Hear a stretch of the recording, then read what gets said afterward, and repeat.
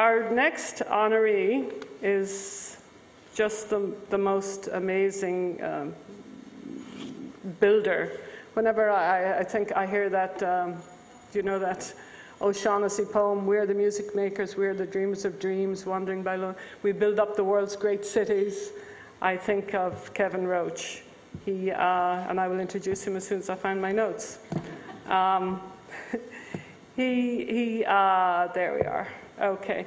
He is one of the finest modern architects of his generation. He has literally shaped the American landscape with his stunning, innovative buildings, including the Ford Foundation in New York, the skyscrapers of the UN Plaza, California's Oakland Museum, the Conference Centre on the banks of Dublin's Liffey, the massive Santaden headquarters in Spain, and the soaring glass Shio Dome in Tokyo city centre. And he's worked on some of the most important renovations, most notably his ongoing work with the Metropolitan Museum of Art. He was awarded the Pritzker Prize. Is that how you say it? Pritzker? The highest honour in his field. And Kevin was born in Dublin. He was raised in County Cork. His mother is from Tipperary. I just had to throw that in. He was here earlier. He told me earlier when our wonderful Consul General, Noel Kilkenny, and his wife, Honora, presented him with the original, with a copy of what, Noel? Stand up and tell them what you presented them. A copy of the original flight he arrived on in 1948 when he was on his way to Chicago to join Van der Rohe, and then SS America in 1950 when he took up formal residence, the actual embarkation papers, and finally his application for and grant of U.S. citizenship. So thanks to Brian Anderson, I was able to locate these documents and very happy to share them. Thank you, Noel.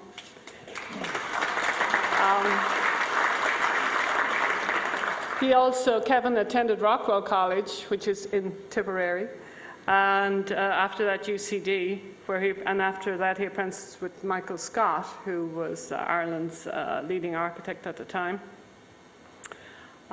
In 1948, he decided to pursue a postgraduate degree at the Illinois Institute of Technology, although Harvard and Yale also wanted him. His studies there were cut short due to financial troubles. Again, that old financial troubles. But he sought work. He moved to New York and sought work at the massive United Nations building. And this is just incredible. He got an office job as an office boy in the United Nations because he wanted to be in there. And of course, they didn't have any openings for architect. He hadn't planned on staying in America so long, but the opportunity presented itself when he heard that the famous Eero Saarinen, is that right, Kevin? Was looking for apprentices, and afterwards he became the firm's senior design associate in 1954. He worked on such projects as the St. Louis Arch, Washington, D.C.'s Jules International Airport, and the CBS headquarters in New York.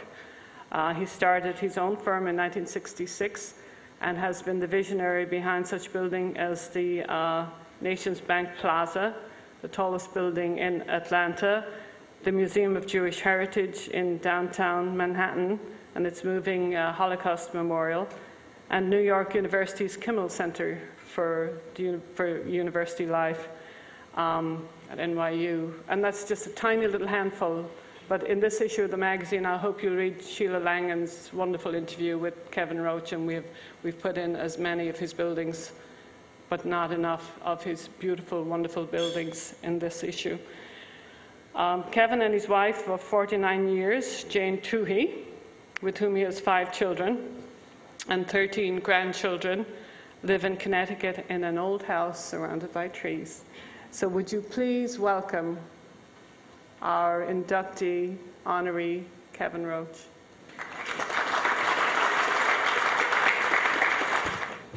Oh, dear me. I thought we'd never get to this point. I'm really really quite overwhelmed and very grateful for this extraordinary honor and to be grouped with this very, very distinguished members of the community. In a way, I'm sort of an interloper because I didn't actually emigrate as such. I decided, I don't quite know why, to become an architect, and then after working in London and in Dublin, I decided to study with the best architect in the world, who was Mies van der Rohe at Illinois Institute of Technologies. And I went to the embassy or the consulate in Dublin to get my student pass, and when we were there, he said, "You want a green card?" And I didn't know what a green card was, and I said, "No, I don't think I need one of those." And he said, "Well, you might as well take one." He said, "I got lots of them." And so I took the green card and flew to Chicago, which took 2 days in those days. And one thing led to another, and it turns out I really did need the green card.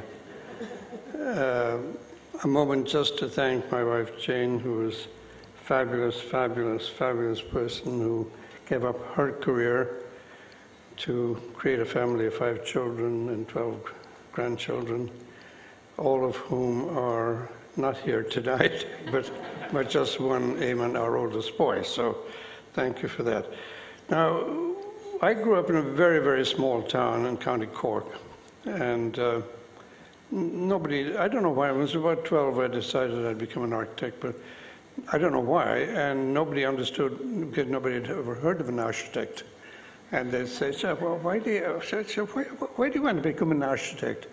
And I'd say, sure, now if you want to build something, there's Johnny over there, and he's a carpenter, and there's Paddy Mac down the road, and he's a mason, so he'd put a building together. What would you do?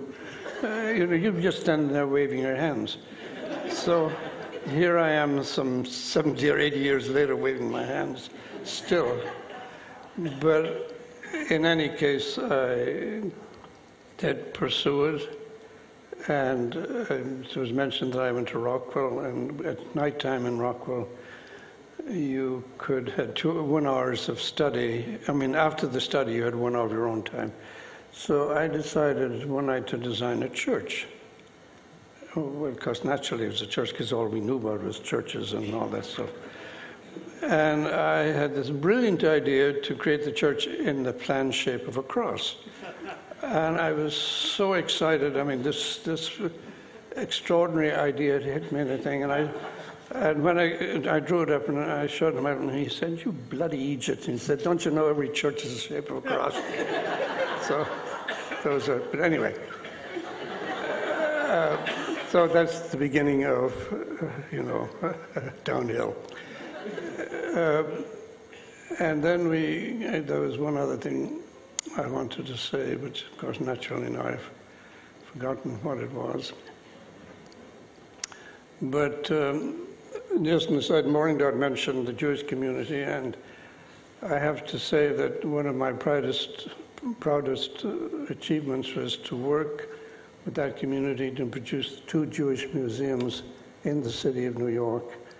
And why would they go to a little boy who grew up in a small town in the south of Ireland? They were really, and I got into that understanding the whole Jewish world, and it's quite extraordinary. And it brings me to the point of what I want to say about, there was one other thing in my school class. I designed a house, and in the center of the house I put a spiral stairs, beautiful spiral stairs, and I'd never seen spiral stairs like that. And the professor came along and he looked at it and he said, "How would you get a coffin down that stairs?" And it was kind of, in a way, an eye-opener, because, we think only in terms of being alive, but there is another period which comes along. And why, and you can put it in this term, you know, while we're alive, what do we do that we can really pass on to the next generation? What do we do to create a great world, a great culture, and all of those things? And we should dedicate our lives more to that, and we should try to understand more. You know, I've been working for the Metropolitan Museum for 43 years, and I've become involved in, you know, Japanese, Chinese, Egyptian, Roman, all of these cultures. And you get into becoming involved, and you realize they were all people. They all had ideas. They all had great hopes. They all knew how to fight wars too, which is another problem. But they had these great expectations. And what can we do with our lives to really pass something worthwhile along to the next generation and to the generation beyond that? And it's very important to think in those terms. And in that regard, of course, America is a great hope for all of the immigrants who came here, and it filled all of their expectations, and most of their expectations, and it's truly the greatest. Let us make it the great hope for the rest of the world. And with that, I will cease and desist. Thank you very much.